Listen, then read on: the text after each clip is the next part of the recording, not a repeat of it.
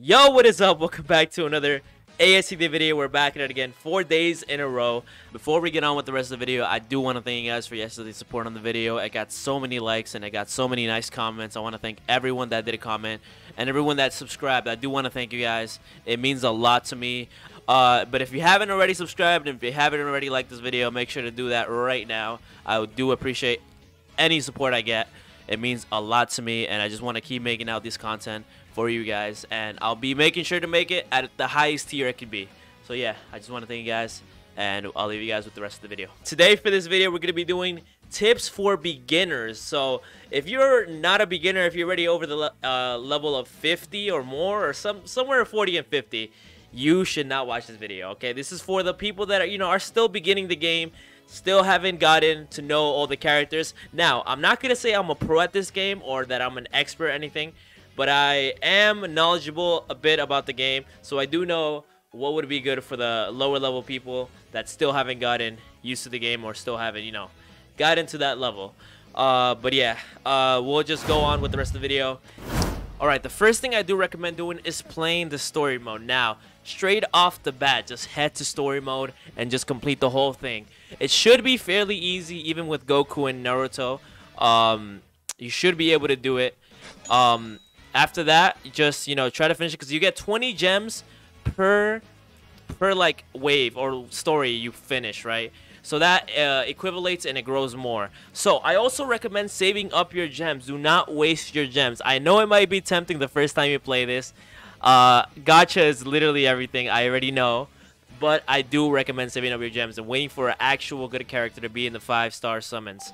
Because honestly, if you go for a bad character, it's going to be harder the more you go. So yeah, get someone like Crazewin, aka Saname. There's a lot of good 5-star characters you can straight off the bat, even 4-star characters. Now, moving on, 4-star characters. There are some really good 4-star characters in this game. One of them being Bulma. Bulma's actually a really good money generator. She is the only one in the game that generates money. And you should get her if you see her in the banner. She is a must. It is required to have her by level 40 or something, because you're gonna get better characters as you proceed. So Bulma is definitely a required one. So if you ever see her in the banner, go for her straight off the bat, because she's just like, she's the only character that generates money. And once you get like characters that are more expensive, you won't be able to afford them in Infinite. Now, another 4-star character that is good is Mina or Toga. They both do bleed, which is really good starting off.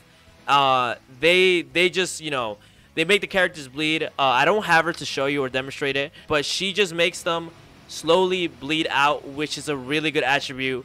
Now, another 4-star character that you should be getting is Broly. Broly is better than Goku at a 4-star level. And a 5-star, he's going to be really good. If you evolve it, if you get 2 Brolys, you should definitely evolve him. He's worth evolving to a 5-star. Now, another thing I do recommend is AFKing, aka using the time chamber. Now, I know if you can't afford a VIP, I know it's a real delt to not have VIP, because VIP gives you 5 more gems in the time chamber. And honestly, that is a lot. Like, honestly, like, if you think about it, like, you're like, oh, 5 extra, that's like nothing. But the more you accumulate, the more you wait in there, it accumulates in price. So basically, if you're supposed to get 500 because of the extra 5 you get, you're actually getting 250 without the VIP. And that is actually a big difference when it comes to gems, because that's basically a 500 is a 10 times. And that is extremely worth it. Now, I'm not saying VIP is necessary, but it's definitely an extra boost to your game, basically. It is definitely going to help a lot, trust me. But even if you're AFKing regularly without VIP, it's still going to do the job. And you should do it when you're sleeping or when you're not playing the game, basically. Now, I know some people might say, oh, my PC can't handle that and stuff like that. Now, if your PC can't handle that, I'm sorry. There's really nothing else I could really do, because you need to be on the game in order to AFK. But if you can, this is for people that can actually do this. You could also do it on your Android phone. If you have an Android, there's apps to auto click. So you don't have to, be there necessarily keeping on clicking on it every 20 minutes. There's auto clicker apps that you can get in the App Store, Google Store, wherever you're. I'm sorry for you iOS users.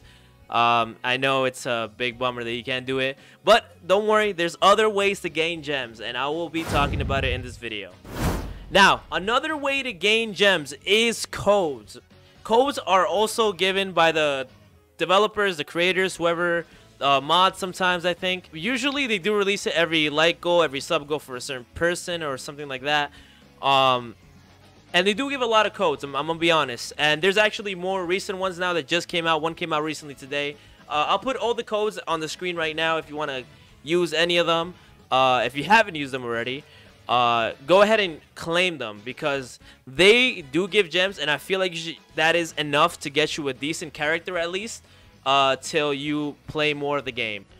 Alright, another tip is to hop on Infinite. Once you get a decent amount of characters or good characters that do a lot of damage, hop on Infinite because Infinite is going to be where your holy grail is going to be.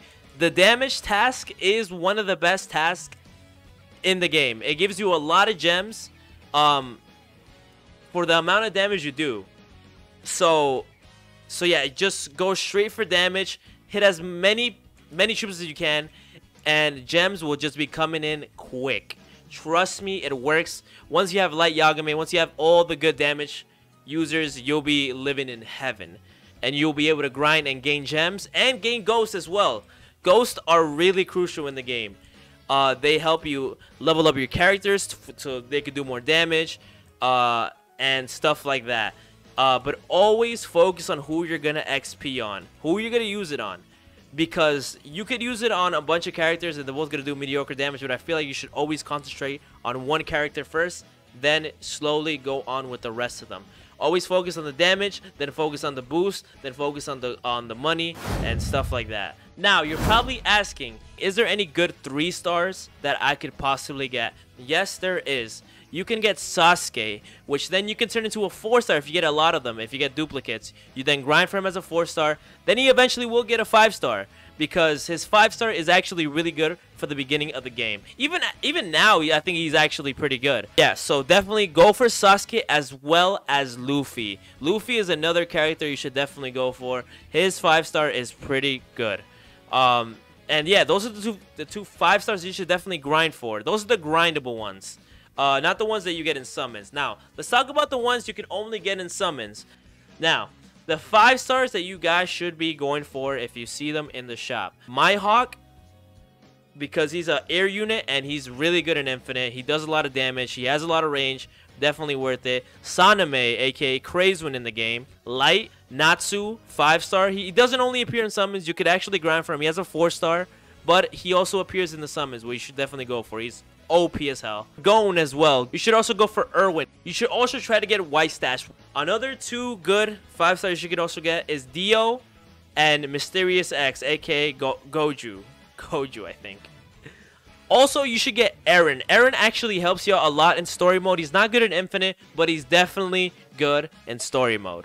Actually, I'm missing one more. Tony Stark is worth as well. He does really good damage, has good range, and yeah, he's just insane. Yeah, I think that's all the 5-stars you could really, honestly, like, the only good ones that you can really get. Now, that is all the tips I can really give you in All-Star Tower Defense. Now, I did miss out on some characters, and probably the more experienced players are going to kill me if they see this. But as time goes, you'll probably know who the good characters are. But I'm just letting you know that these are just the base good main characters that you could possibly get. But yeah, that is all for this video. If you liked, make sure to like. If you didn't, make sure to not like. It's fine by me. I appreciate both. And leave a comment for the next video you guys want me to post or want me to do. But yeah, I'll see you guys in the next one. Peace.